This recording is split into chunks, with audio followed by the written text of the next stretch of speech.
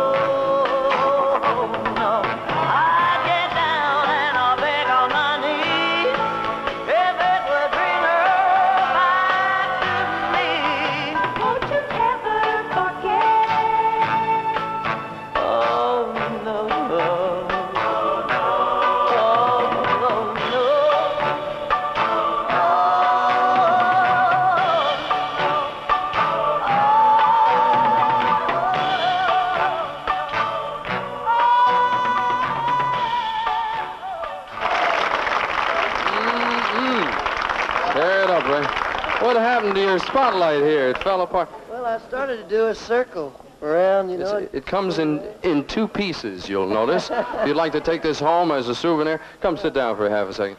Ray, that brings to mind, did anything along the way ever happen to you in public that caused you to stop singing or become embarrassed, or anything that you might recall? Well, when I first recorded The Wonder View and it became a hit, I did a show at a place called the Little Theater.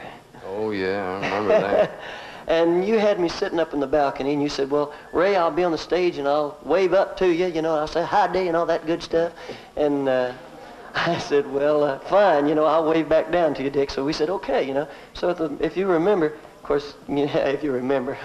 Anyway, you were walking up the aisle, and they had pushed you a little bit too far underneath, you know, and I was leaning over, and I nearly fell out of that doggone thing, huh?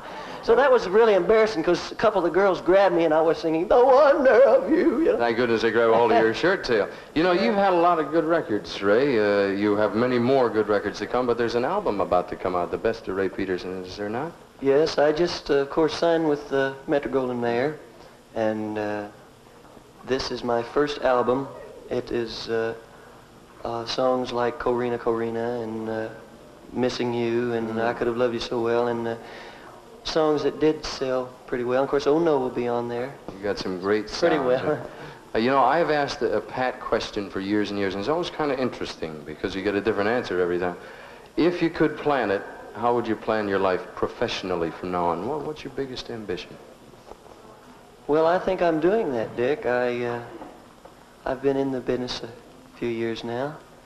And just enjoy what you're doing now. Oh, I love the business. I think I'm one of the artists who really enjoy getting up in front of people and singing and telling a story. And I think that by being sincere and truthful with what I'm doing, the doors are opening for me, and I hope I can go all the way. What I want to do is become one of the finest singers and entertainers in the business. And I've worked for some time at this, and now I hope I've gained the mental security with what I'm doing. And Ray, there are people right now who would say you have already reached your goal. I wish you continued good luck and success. You know the system. You've been here often enough. That autograph table is awaiting you. We'll see you there. I'd sure like to, and thank you, Dick, so many times. It's a pleasure. Yay. Ray Peterson, ladies and gentlemen, will join you at the autograph table.